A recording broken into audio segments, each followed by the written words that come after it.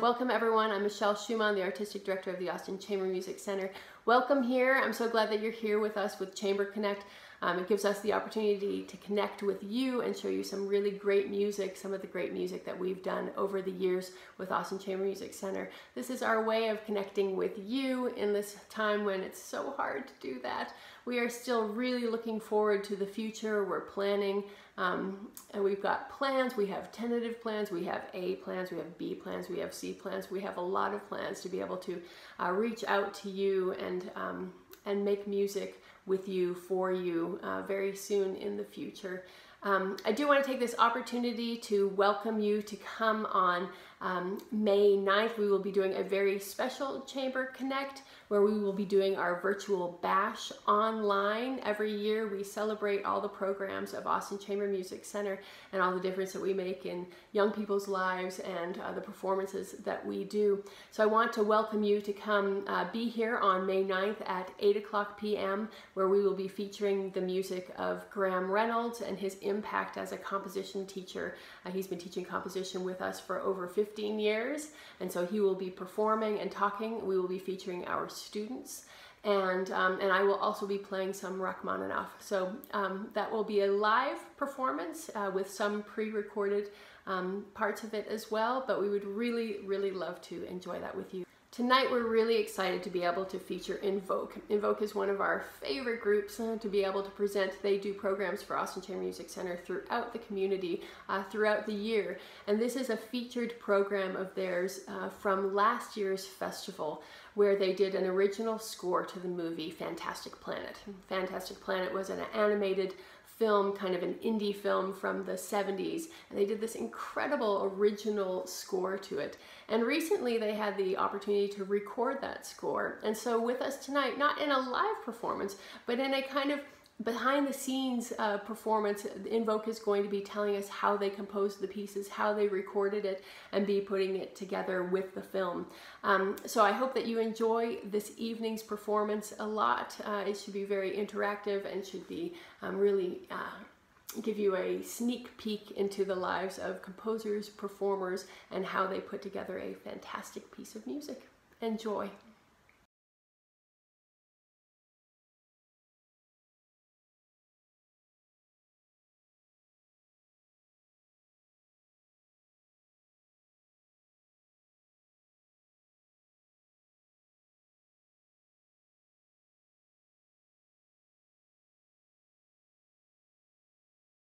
Hello everyone.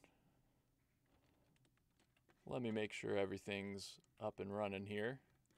I'm not sure they can hear y'all yet. And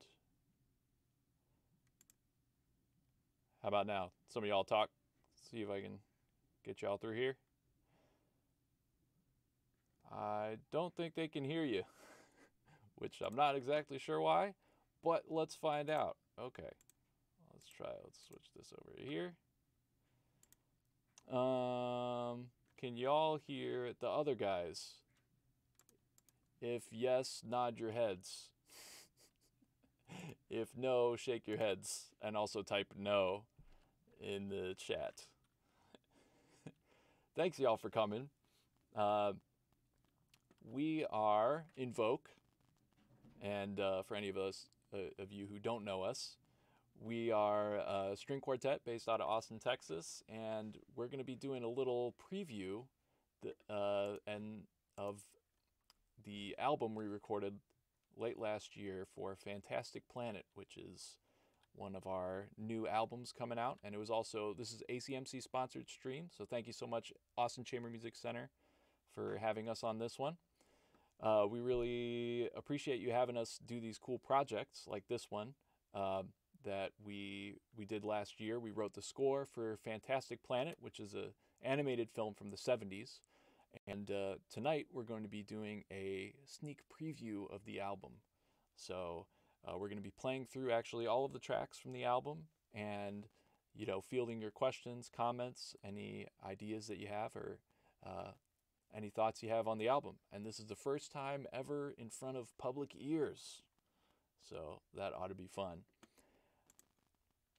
I think what I'm going to do is I am going to play the first track, and then while I'm doing that, I'm going to try to figure out what's going on with the sound. So thanks y'all for being patient, and thank you for coming to the stream. We're going to start it off with, this track is called The Chase. It's the opening of the film, and here it is for you now.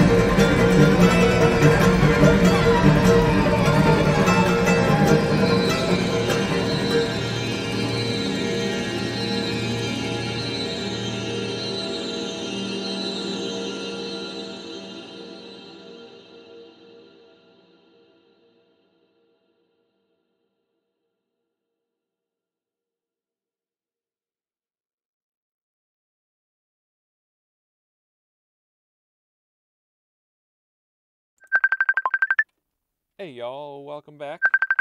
Oh wait, maybe it's working. Wait, y'all make noise on Zoom real quick. I'm gonna hang up on Zach.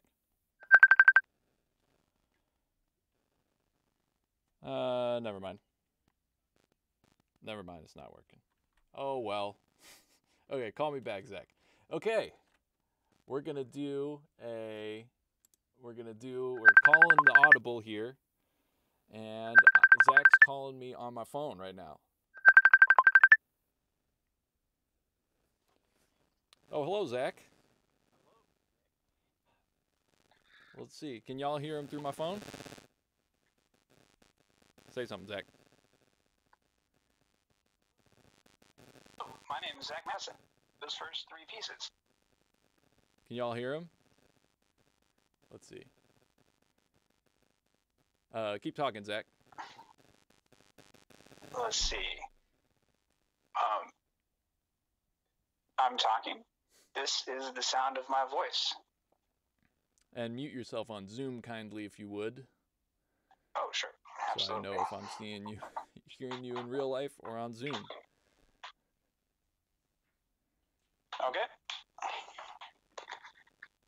I think that's working. All right. Well, this is a funny situation. So we're having some technical difficulties. So this is Zach. He's right here on my phone. And he's going to talk to you a little bit about that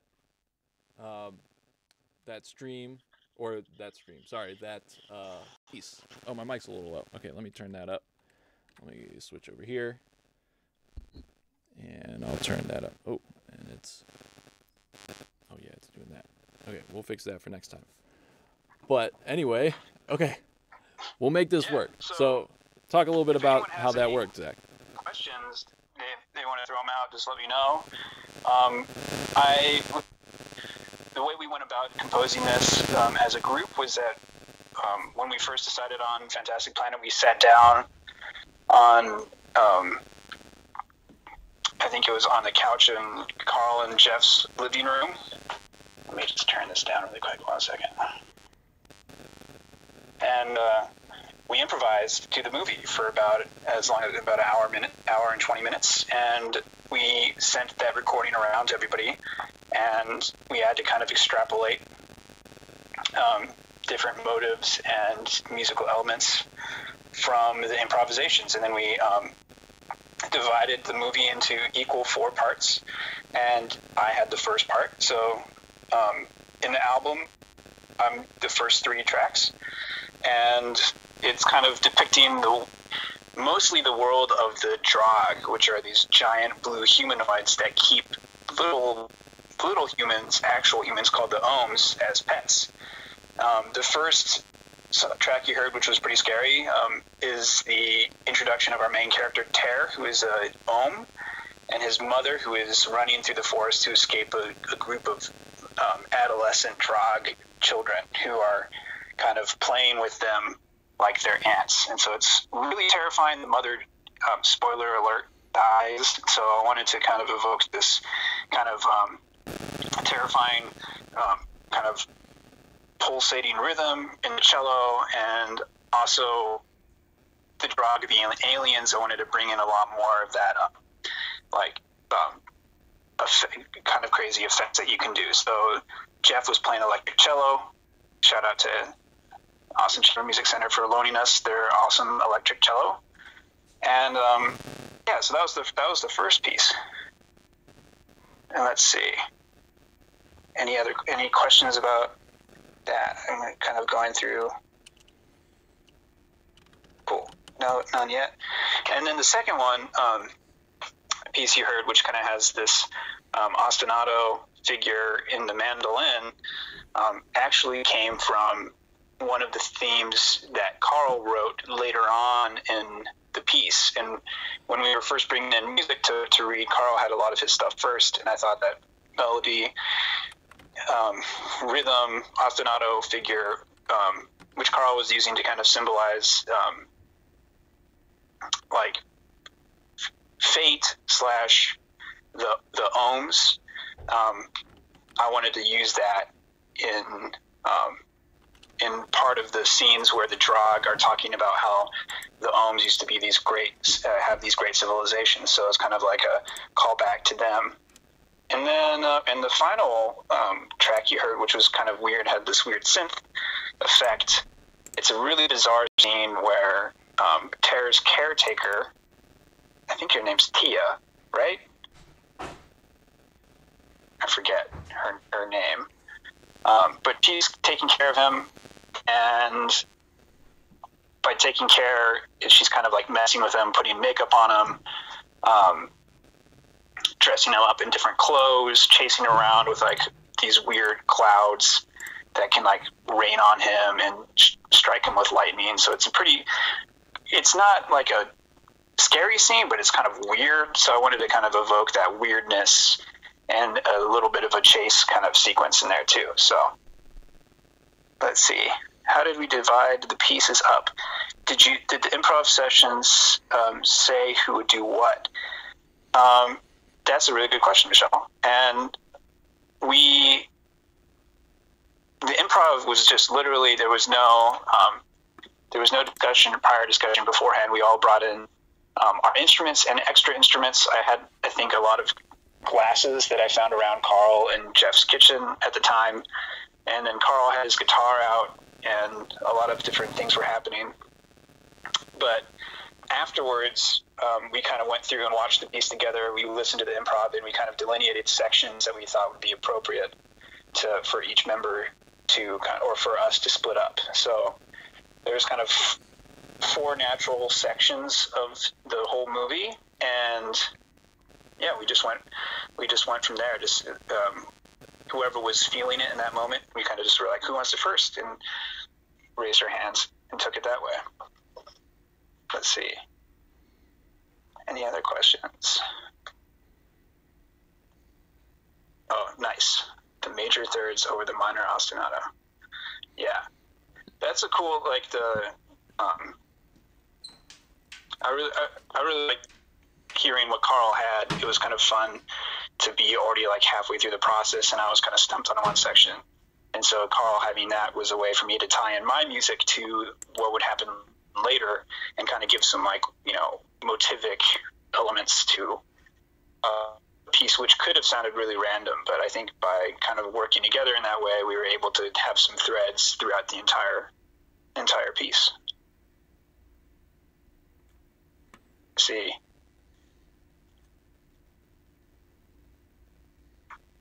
Yeah, Carl's mandolin sections are just hands up. Hands up indeed. So Carl, actually, the second piece that you heard right there was from my section. So yeah, you wrote the ostinato figure, but I actually switched. I that was my composition part that I got there. Nice. Just fielding multiple questions from multiple places. Zach, can you hear me? Yeah. There's a question about the glasses. Are there glasses in the recorded score? Oh, yes. So, in I think it's your section, Nick, actually. Yeah. And also I think you heard them a little bit. You heard some tinklings in the last piece that you just heard. So they'll be upcoming, and you'll hear them tinkling every once in a while. And then in Nick's piece specifically, we can talk more about it there. It's pretty obvious where they come in. It's pretty interesting, and Nick can talk about what he did to make those sounds so strange. So should we move on a little bit? Yeah, let's do it. All right. I will hang up the phone now and then play some more tunes.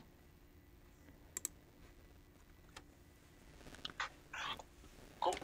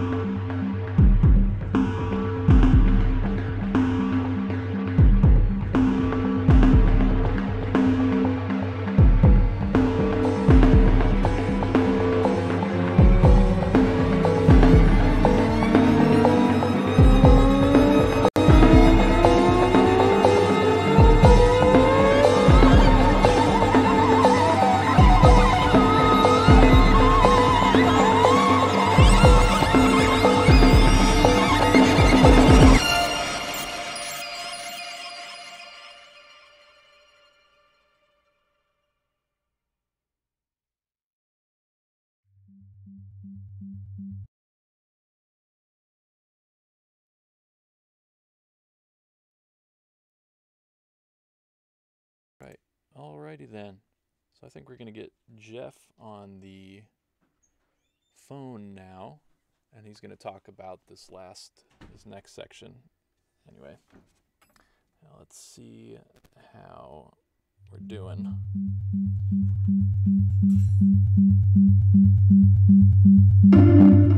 We already heard that. Okay. Let's call Jeff. Get him in on the action here.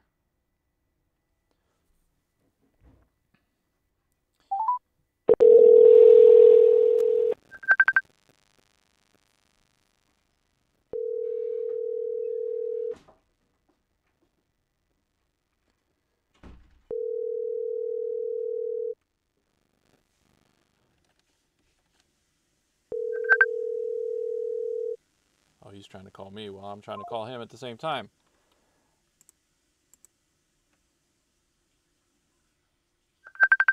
There we go. Jeff, can you hear me talking? All right. Yeah. Nice. Man. Technology is not cooperating with me either. Normally I'd be using my phone for this kind of thing, but I'm using my phone as a webcam. So can y'all, hopefully this is working. I guess if Nick can hear me, then y'all can hear me. Seems to be going well on my end, so have at it. All right. Let's do it. Let's see. Can I go ahead and open this up at the same time? That would be glorious. So the part that I took on was a bit of a transitionary period in the film. But there was some cool stuff that I pulled from the improvs that we did at the very beginning of the whole process. And the first part with the kind of sprinkles of banjo strums and a little bit of glass tinklings, that's all kind of background that we just happened upon in the improv for a part of the film where we're kind of realizing how the Drogs, the blue aliens, gain knowledge. They have this kind of headband thing that lights up, and they learn things about the world and history.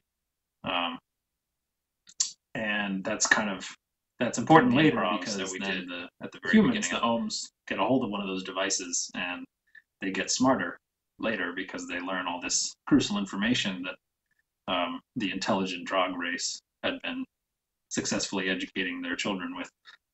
But there's this interesting kind of back and forth between a B-flat fifth and a second inversion B to G, so G chord, in the low cello part that kind of comes back and forth, always back to that B-flat fifth chord though, with all this improvised kind of going in and around that in swells.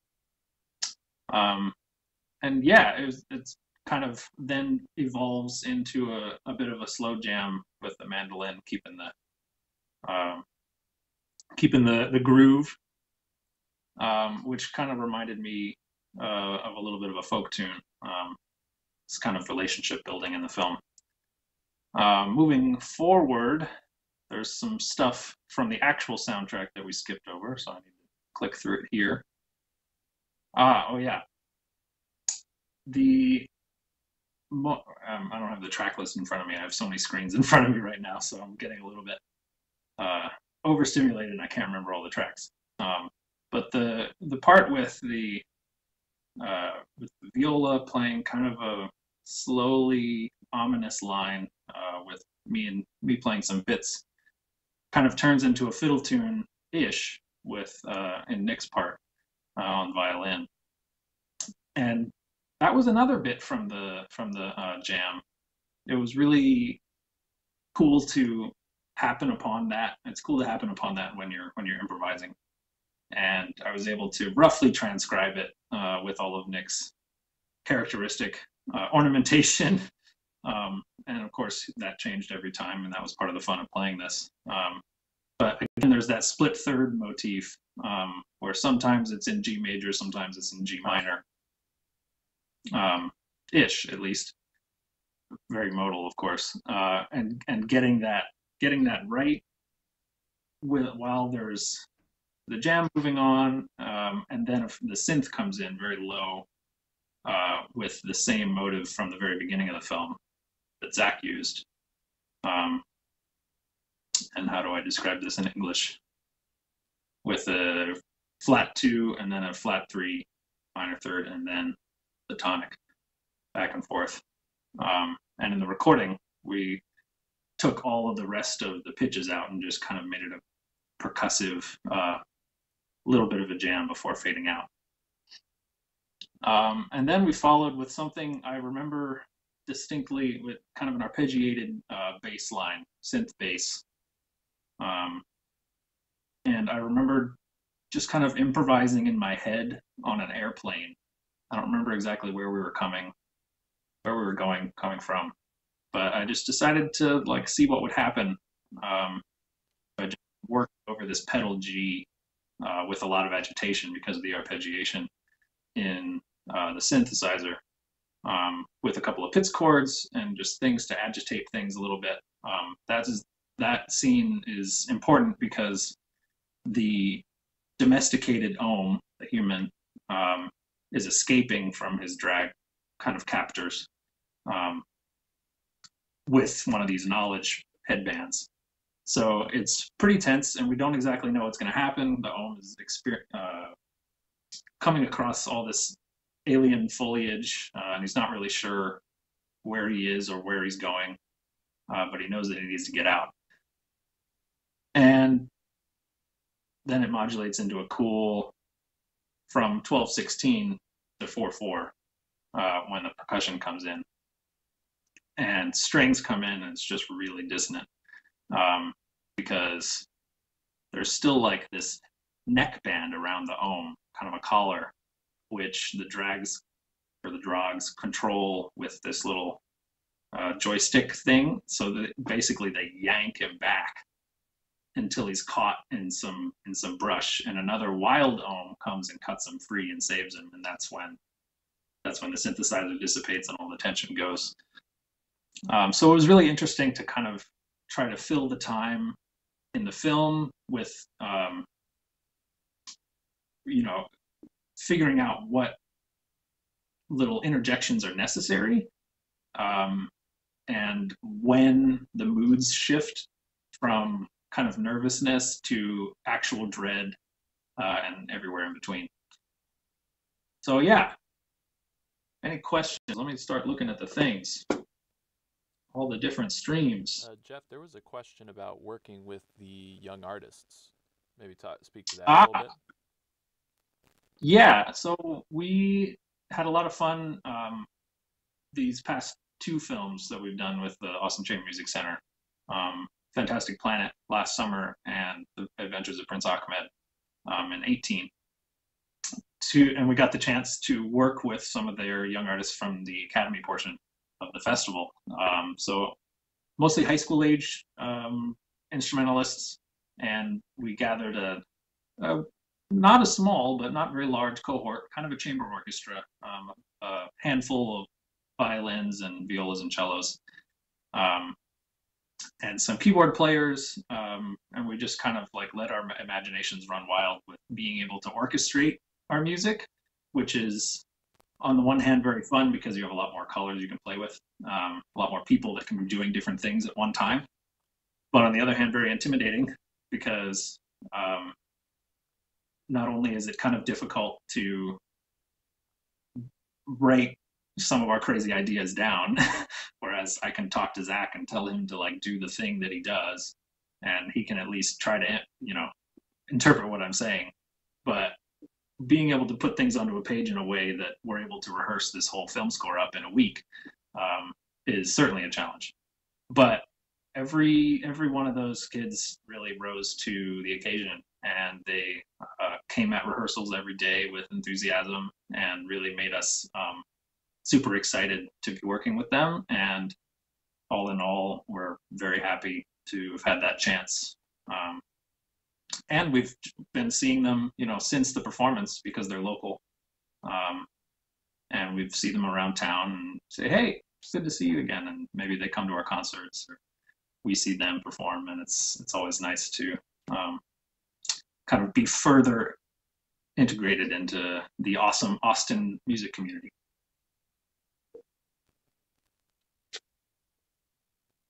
All right, I need to look at more comments. Movable feast poster. Haha, yes. That has two purposes. One, to be weird because it's like my face is there, and here. And also there's a pile of music there that y'all don't need to be seeing. It's rather unsightly, but that was a fun show. Again, Austin Chamber Music Center. In case you didn't know, we love them, and we get a chance we jump at every chance we can to collaborate. Shall we hop into some more tunes? Sure. How many instrumentalists first? How many was it? I think the first year was maybe 13 or so, 13 to 15 each year, I would say. Walking Phrygian. All right, I think I'm going to sign off here. Alrighty. Thanks, y'all. This is your host again. I guess I'm your host now. The next few are, let's see. So just a brief rundown of what's going on. The Ohms escape, or our protagonist escapes from his drog captors, and he travels through the wilderness essentially and finds some wild Ohms. So that's what's going to be happening in these next few tunes.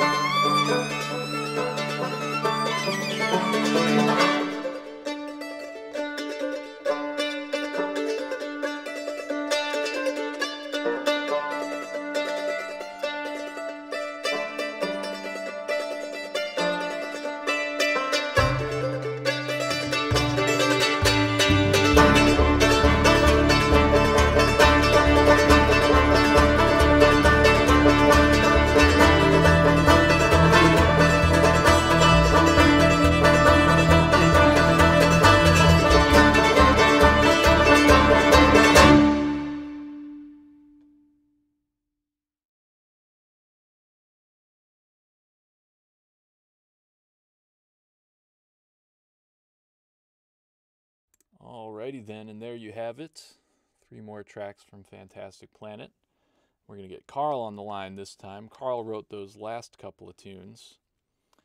And let's see if we can get him hooked up here. There he comes. Hello, Carl, and welcome to the stream. Well, hello, Nick. Hello, stream. How are you? Let me get your picture up here. Nobody wants to see my face anymore. All right, there you go. Awesome. Okay. Yeah, so Nick might want to correct me on these track names. We were still sort of finalizing some of those, but I think the first one you heard was called Journey. Yes. And that one's the one Nick described. Nick, was that correct? It's Journey, right? Did I get it right? Yeah. Perfect. The titles have gone through a couple iterations, so. Yeah, as they're wont to do. It's funny, a soft premiere, it is quite soft because it's like we have the art and we have the titles, but it's sort of like, you know, all this caught a lot of things unexpectedly, including your album releases. So, yeah, Journey's pretty cool. That one I think actually is when the Ohms, the wild Ohms that Ter finds himself with, they take off to go to bring some supplies, I think, or something like that, and they travel through all these various landscapes, and it's sort of a theme that keeps coming up in this movie. It's super visually awesome. There's all these strange alien landscapes, and there's kind of 2 travel tracks that occur. And there's another one later that's a little similar. The next track was Nighttime Rituals. That one, that's one I wrote. Oh, sorry, Journey was one that Jeff put together. Nighttime Rituals I wrote.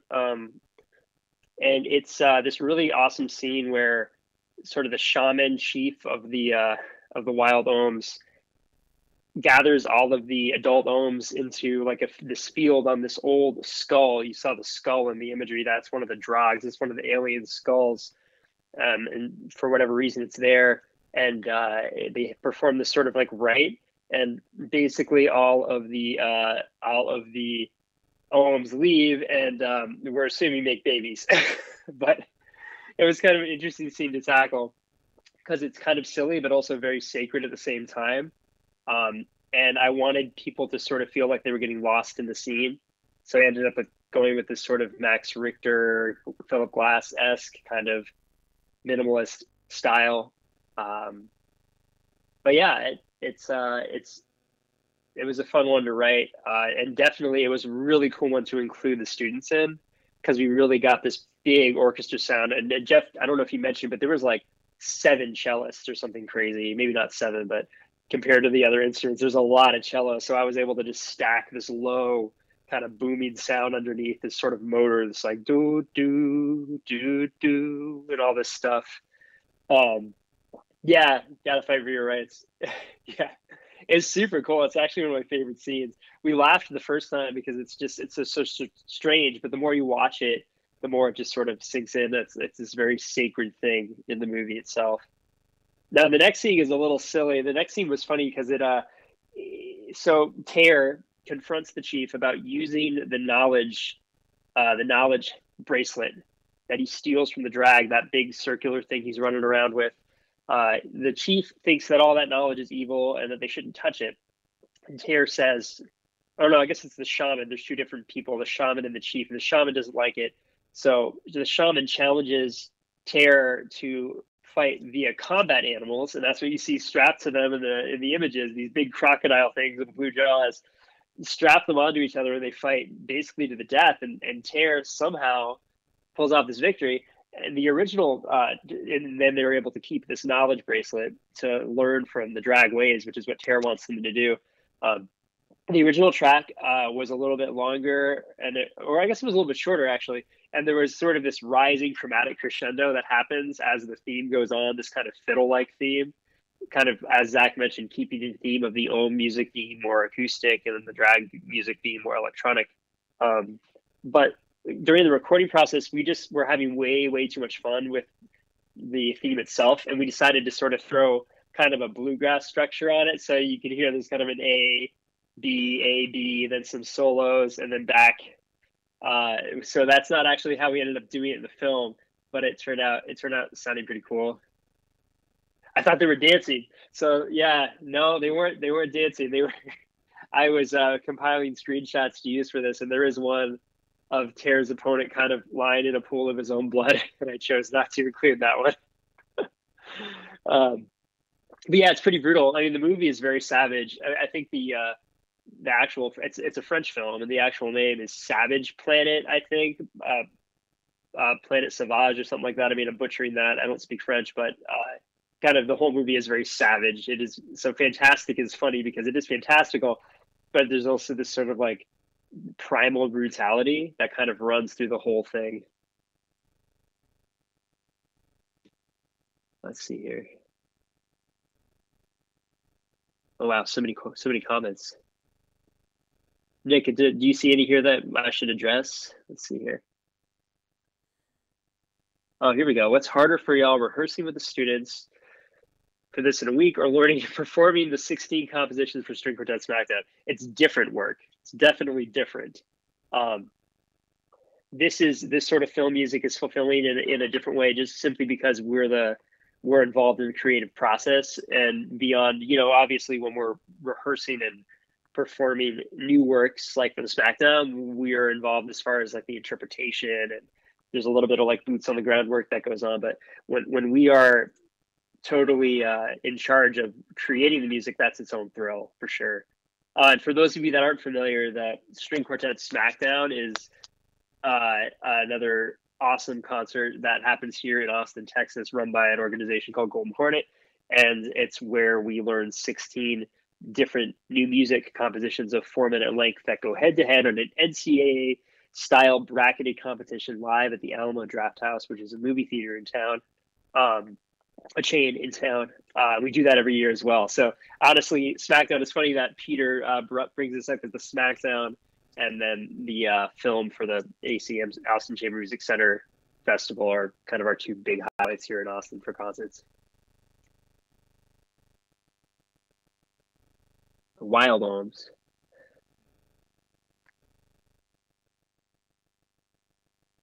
Cool.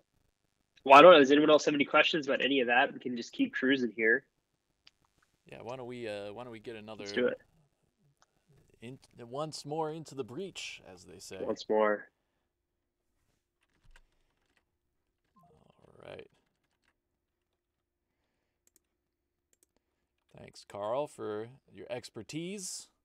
And now we're going to jump into a few more. Let me see what we're looking at here. So we just did Combat Animals. Now we're going to do New Clothes, which is also kind of a goofy one. And then Further Infos. And then The Anteater Attack. All right. So these are more adventures with the wild ohms. Here we go.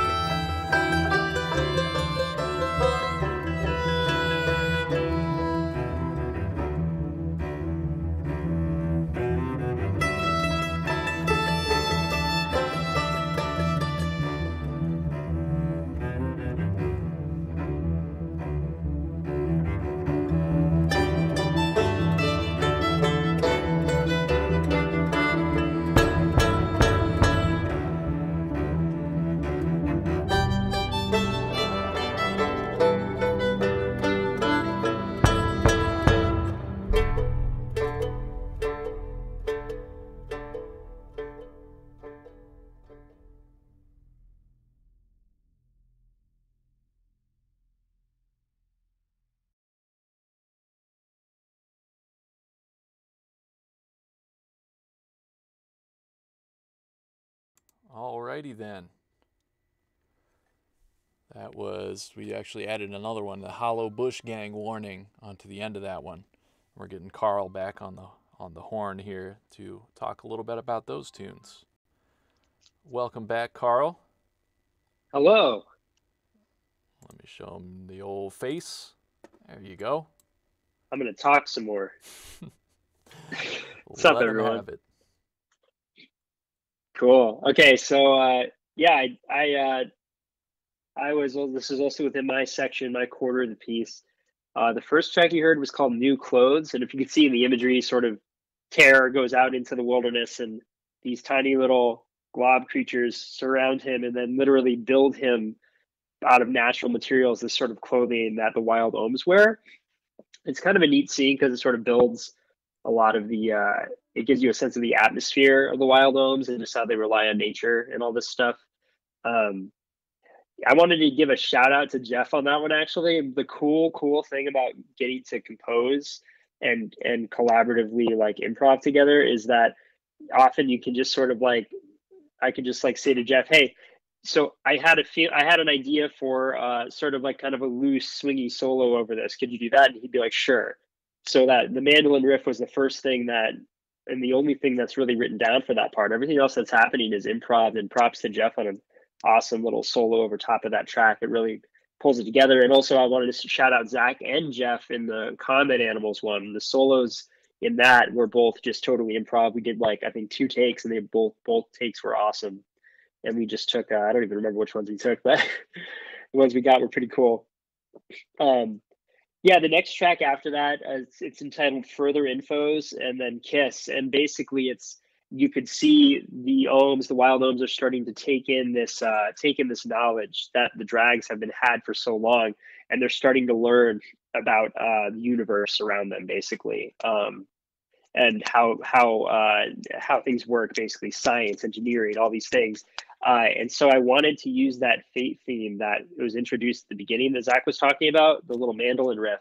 But I took it and I put it in the synthesizer because what I think that does is shows that this idea that the fate is sort of entwined around Terror and the ohms and this sort of more acoustic thing. Now, because they have this drag technology, fate is now in their hands. This sort of like the themes that Zach was using with the synthesizer and the electronic sounds, that's now synergized. And now it's like, yeah, fate could be harnessing the drags like technology, harnessing their knowledge and doing something different. And then right at the end of that scene, Terror and his love interest, this ohm girl that saves him, they share this kind of tender moment where she expresses to him that she's worried about all the knowledge and admires him for all his knowledge. And then he's like, well, you could have it too. And she's like, oh, I can barely write. And then they have a kiss, and it's very cinematic. So kind of fades out to the banjo and the mandolin playing that there.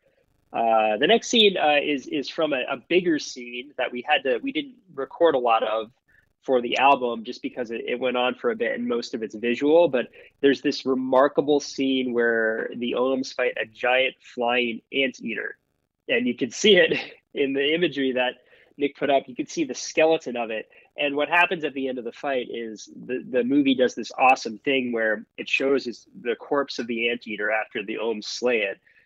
And then it shows the passing of time as its body decays into bones and like nature reclaims the land around it. So there's sort of this like cello arpeggio, that do da da dee da da do, that whole arpeggio that goes up and down is just sort of like very Messiah quartet for the end of time, sort of just let's just move through time, watch as this giant alien anteater decomposes before your eyes on screen. And it's an awesome world building scene because you really get a sense for the scope of the movie. But anyway, that's just the end of that scene, and we decided to extend it a bit. Nick put some piano on top of it that may or may not have made it through in the stream just now. I'm not sure. But it didn't. It was broken. That's a bummer because Nick played a pretty nice piano for that track. But cool. So then the very last track, and I'll wrap this up quick. It's called the Hollow Bush Gang Warning. Hollow Bush Gang is another crew, another ohm crew that lives like down the way. And they live literally in a hollow bush, so they're known as the Hollow Bush Gang to the wild ohms that Terror is friends with. Now, they've received information that the drag are going to come in and do what's called de-oming, which is basically pest control, and clear out the hollow bush gang.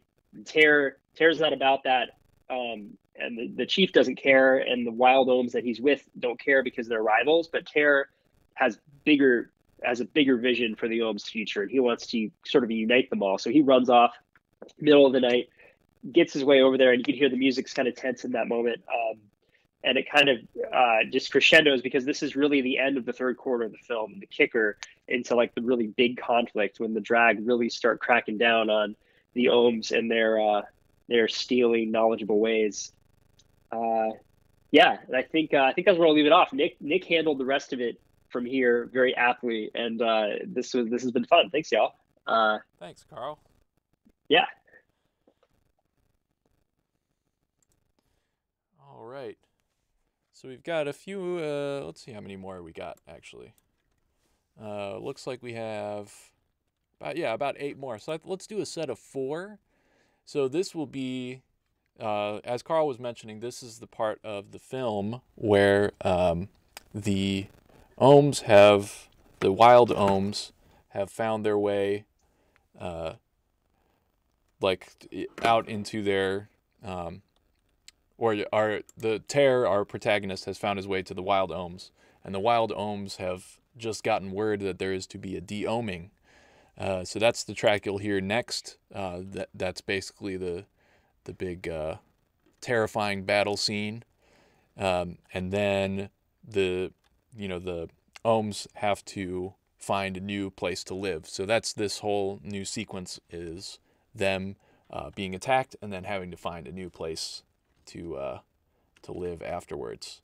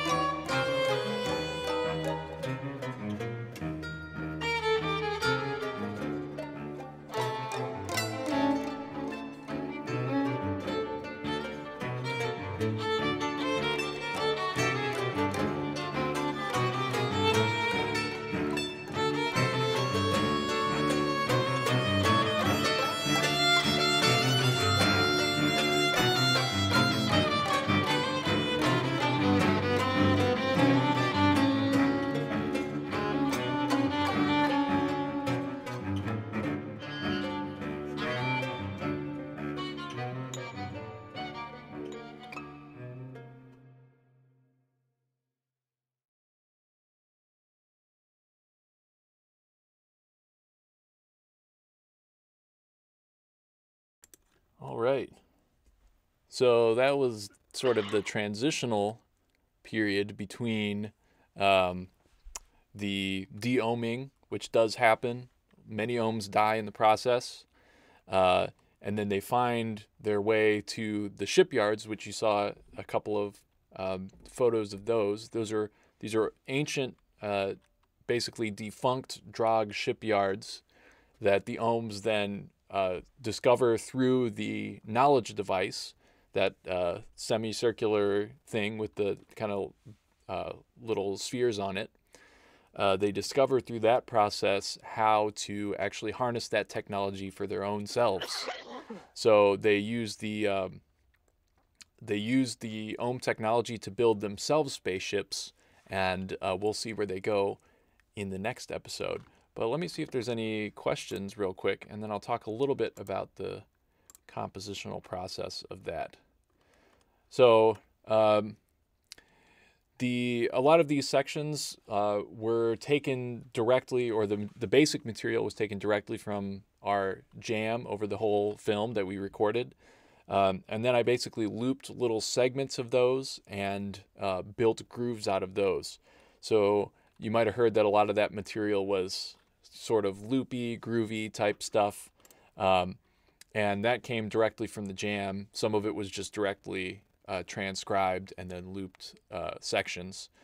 The Drog business theme is actually, there's a couple of scenes in the film where the Drogs have these big meetings. They're like council meetings. And the Drog business theme comes back at each one of those.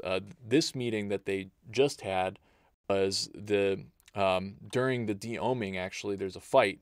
And one of the Drogs is killed by the ohms. They take him down kind of like Gulliver's Travels style. Like it takes a bunch of them to take him down, but they actually do manage to kill one of the Drogs, which is, you know, a big uproar in the Drog Council, of course. And so they have a big meeting to figure out what to do about the ohms.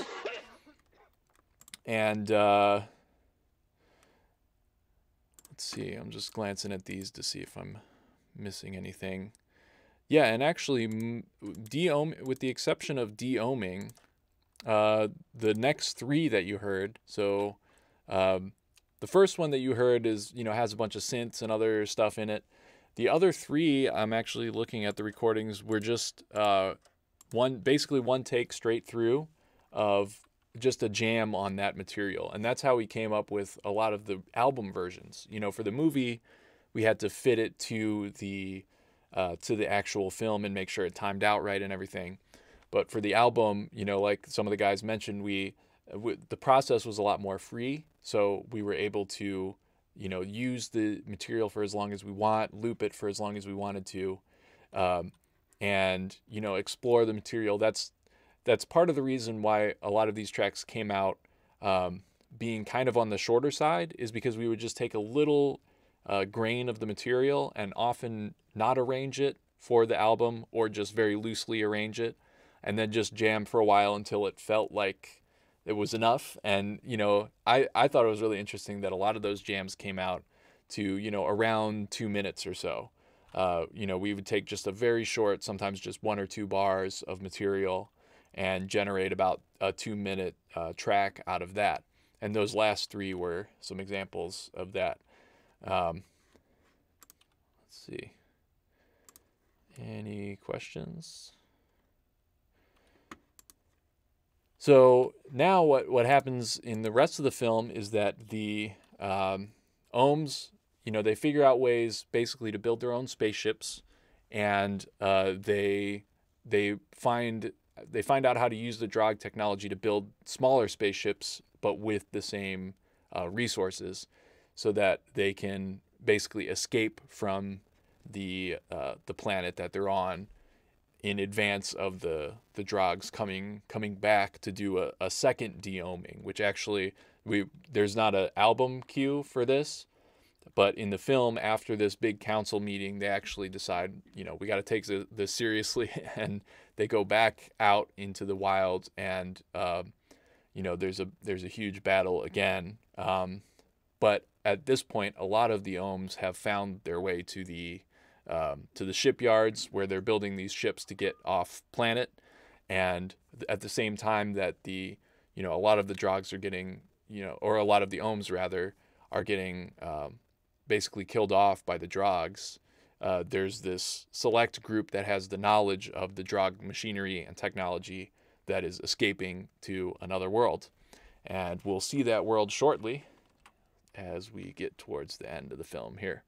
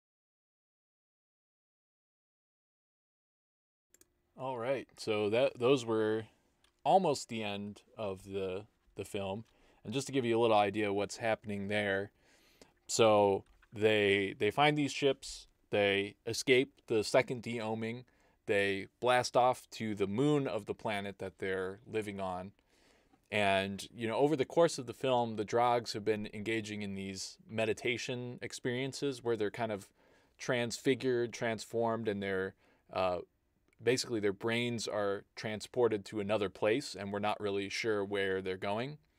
But then at the end of all of this, they find their way to the moon, and they actually discover that on the moon is where the Drogs go to meditate. It's where they send like their spirits or their brains or whatever you want to call them to meditate, and that's basically how they found their life force. So and that's the dancing part. So the last track that we just saw, you saw that image of those tall figures dancing. Those are basically the Drogs' spirits that are dancing, and that's how they basically how they procreate. So so the Ohms discover this, and they attack these spirits and destroy a lot of them. And basically in the process, they corner the Drogs, you might say like militarily, into negotiating peace. So at the very end, they finally come together to say, let's stop all of the warring and the fighting. We understand that we can live together peacefully, and they do. And all of this happens in the last like 5 to 10 minutes of the movie, which is a very intense turnaround at the end. But so we'll play one more track, and then this track is what happens right after that peace process, basically to play out the credits of the film. And then right after that, I'll bring the guys back on to answer any questions, and we'll wrap it up for the night. So the last track you're going to hear for tonight is called Final Piece.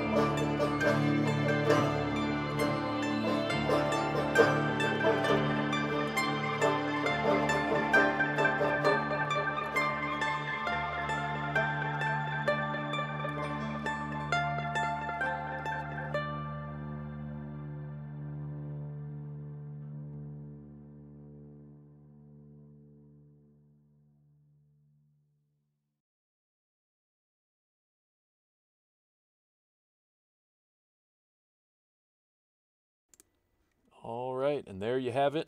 The entirety of Fantastic Planet, the album, for the first time ever in front of public ears.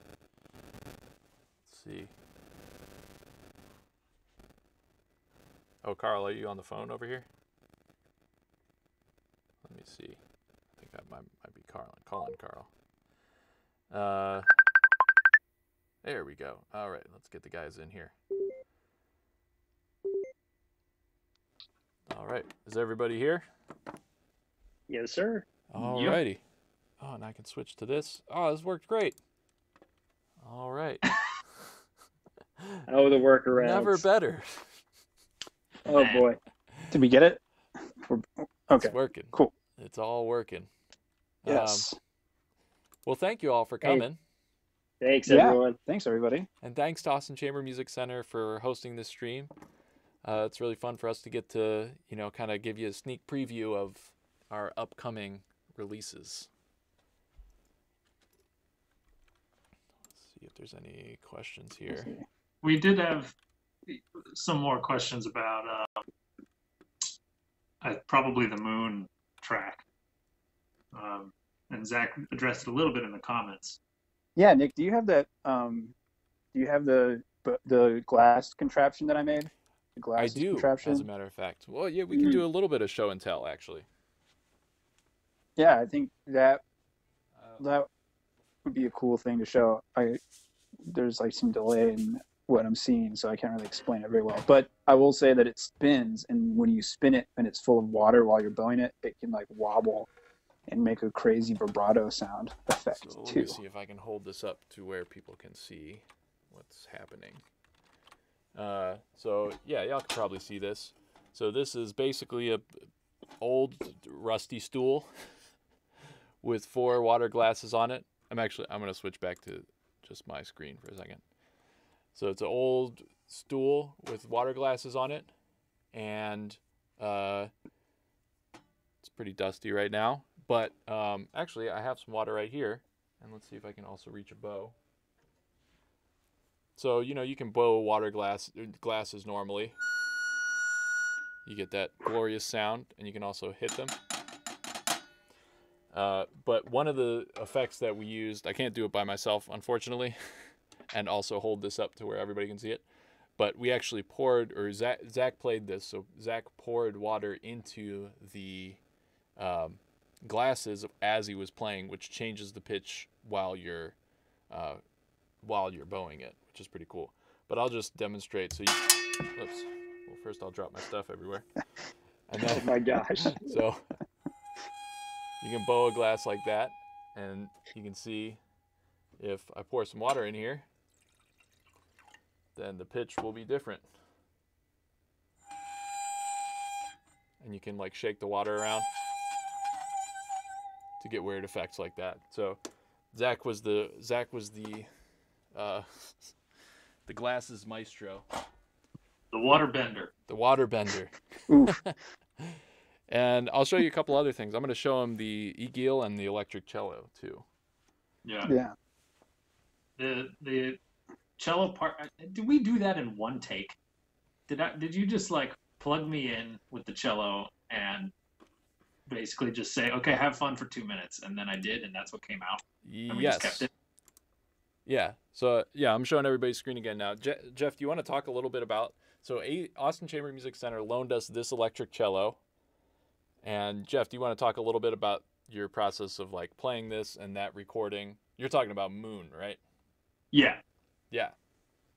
Specifically the very, very, as commented, very performance intensive track. It's a cool, well, okay, so the electric cello is basically the same thing as an acoustic cello, except it has a pickup and no sounding box. Took a little bit of learning to play just to get it kind of getting used to the different physicality of it. It's just very slightly different to be able to be comfortable playing notes that I've been playing on an acoustic cello for years. But that was pretty quick. But what was cool about it was that it fed directly into the computer basically to create whatever we wanted. We could use the information that the cello was giving Reaper, is the program we're using to process all this sound, and we could use Reaper to do whatever we wanted with the pitch material. So there were a heck of a lot of things. I mean, Nick can speak to the specifics, but there were a lot of filters, a lot of distortion, some arpeggiated, slightly randomized effects, like multiple octaves and different multiple octaves up. And so a lot of the sound in that track is actually only the cello playing. And it actually was increasingly cool because I was using left-hand pits sometimes at the same time as bowing. So it sounded like even more things going on at the same time when it was all just me and the computer, which was a really cool thing to mess around with when you've got all this other stuff kind of responding to what you just did a second ago and splurting out all these crazy arpeggiations, multiple octaves up, and tons of reverb and sometimes even undertones when you play certain fifths. Usually, because of the sample rate, it tends to sound like an octave below, which is really cool, and I like low notes. I couldn't make the effects with the glasses, obviously, but I thought that it was really cool that basically that entire track, the only remotely traditional instrument being used was that electric cello. Everything else was effectsy. Yeah, it's really cool. And one last show and tell thing. So you might have heard a couple of times there was a kind of crazy synth sounding thing that sounded kind of scratchy or drony. That was this instrument, which is called an ikil. It's from Tuva, which is kind of near Mongolia, and it's a horse head fiddle. So you can see it's got the head of a horse, and it's got two strings made out of horsehair, and it's a folk fiddle. So you'd normally play it like on your leg, kind of like a gamba, and it's terribly out of tune. Last time I played it was probably to record this stuff. So, but you get the idea. And I used a lot of extended techniques on this, like extreme panicello on the bridge. And we also put a pickup on this and put tons and tons of effects on it because I don't know how to play this thing. So the more effects on it you have, the less you actually need to play to have it sound good. So that's what we did, and it worked out great. So yeah, that's kind of the background behind some of the sounds on that album. Let's see, anybody have any questions about any of that or playing this electric cellos? Yeah. Oh, shout out to Andy Deskins. Yeah, for sure. Thank you for that. That was super awesome. It was, it was a integral part. As we built this album, it was really interesting to see what sounds kind of came out of the fray to be the most prominent ones, and the ikil and the electric cello and the synthesizers and all that stuff really rose, I think, to the top because of how strange the film was and how spacey and out there the film was. We were able to use those effectively. And let's pour one out for those we lost along the way, including the guitar, the Quaker oatmeal container with a little bit of oats in it. We did have a Quaker. We had a shaker. What else didn't make it? I forget what else. Yeah. That might have been all that didn't make it. We tried. There was a lot. There was a lot in this one. All right. Well, shall we call it an evening? I think that sounds good to me. Thanks, everybody. Thanks, guys. Yeah, thanks again for coming, and thanks to ACMC for hosting the stream. And we'll see y'all. Go ahead. Should we just stay tuned for plans on when we're actually going to release the album? You'll be hearing shortly about that. Yeah. this is obviously the soft premiere. I'm not, but we do have plans on making an LP, an actual vinyl record for you guys to have. We got an amazing artist, Maya Winter, who made some incredible art. Obviously, we couldn't use the art from the film, but she really captured the spirit of the music and what its origins were. So we're really excited to release that. So stay tuned for updates on how you can be a part of that, because you'll definitely want to do that. For sure. And I think we will be doing another stream, right? Next Friday. Is that true? Yeah. Okay. Awesome. Yeah, we're trying to do this basically every Friday night, at least solo streams until until we can be in the same room safely again, and then we'll start to do group streams. So stay tuned for those. Oh, can we ever see the film with the music? Yes, we're hoping to play it live at some point. Yeah, exactly. Live again. We've gotten to play it for Austin Chamber Music Center's festival, Summer Festival, and we did get to play it also at Interlochen at the Adult Chamber Music Festival that we're faculty at. So there's been 2 performances live, and we want to do more, but then this pesky COVID thing happened. Pesky COVID. Not conducive for movie theaters. Nope. Yeah, so Chamber, I'm just seeing from ACMC, next Chamber Connect is next Saturday, I believe at the same time. So check that out as well. And we will see y'all later. Thanks for coming. Good night. Good night.